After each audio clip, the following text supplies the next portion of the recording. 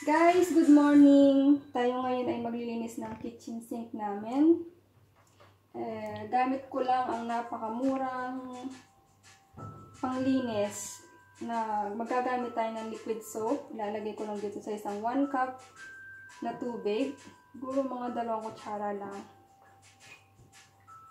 Yan, liquid soap. Hahaluin natin.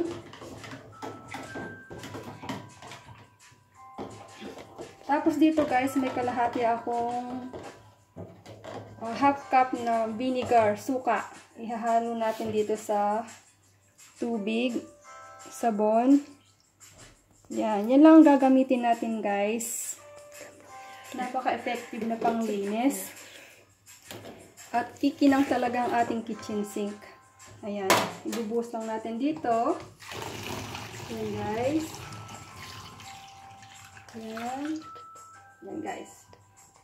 Pag wala na kayong panglinis na talagang binibili natin sa supermarket, ako ang ginagawa ko lang, maghahalo lang ako ng suka, tubig at liquid soap. Yan lang laging ginagamit ko.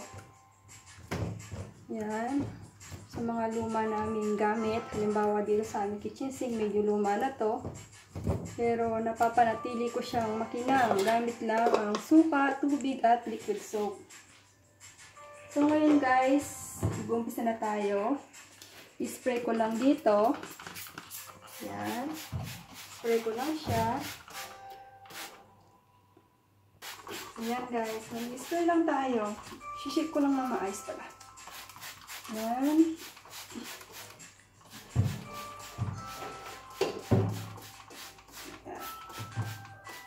Bali, hayaan ko lang siguro ng mga 10 seconds lang.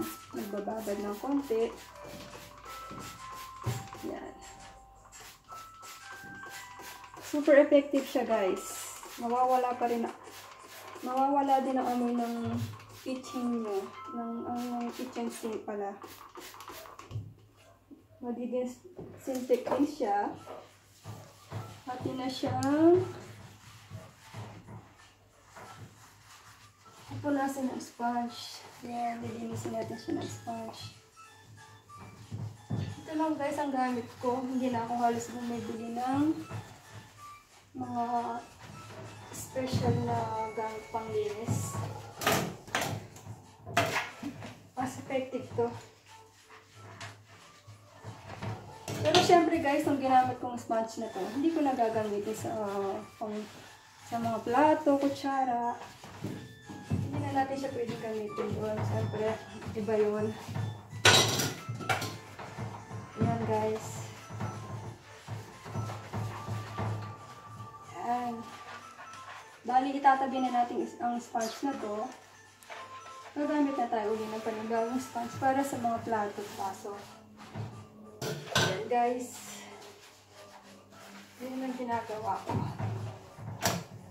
Super kintab. Super kintab na guys. Pagka tuyo natin.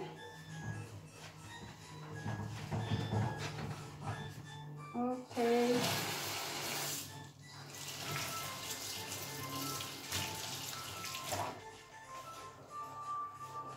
Hayaan lang natin ng mga ilang minuto or seconds lang.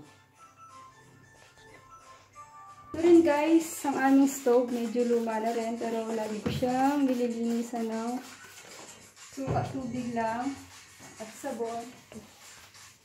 Ito lang panglinis ko sa kanya guys.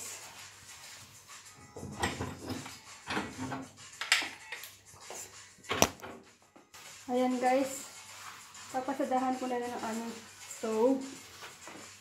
Yan. Yan lang ang mga panglinis ko guys.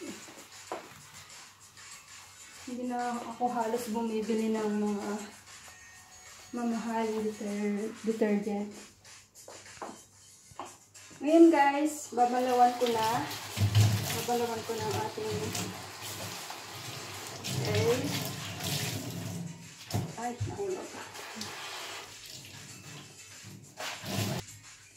Ayan guys, bali ganito lang natin siyang babalawan. Alisin ang sabon.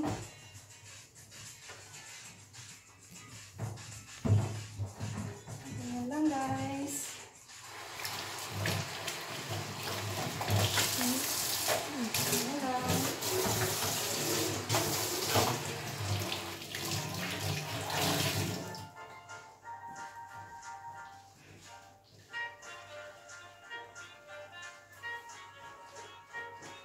Yan lang guys. Yan. Ibanawan na rin natin ang ating stove.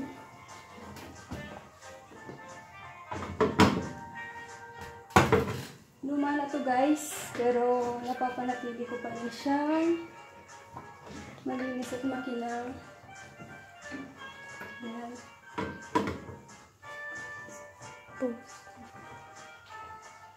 Yan, bali, okay na to.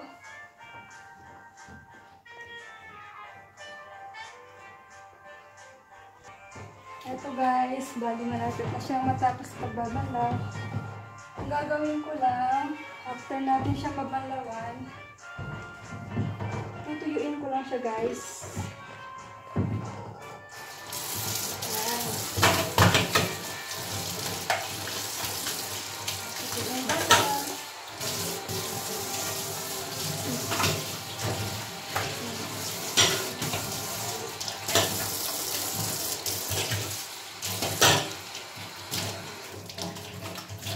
Ako.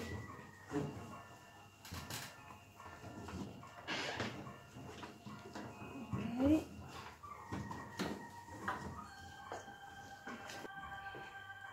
So, ngayon guys, akin na silang nabanlawan. Yan. Tapos, ito rin guys, nabanlawan ko na rin. So, ngayon guys, ating siyang tutuyuin nito.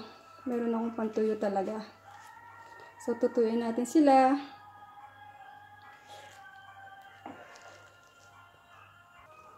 Ayan guys, tutuyuin ko na sila. Tingnan natin ang pagkakaibaan.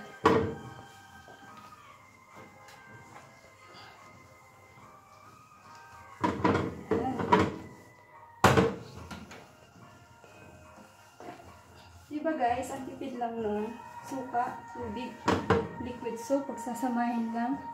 Super effective na. Nadidisinfect pa ang ating mga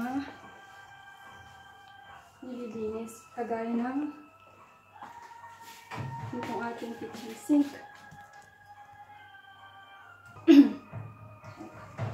Yan guys, ito. Malapit na tayong matapos. Tutuyuin lang natin sila ng maayos guys.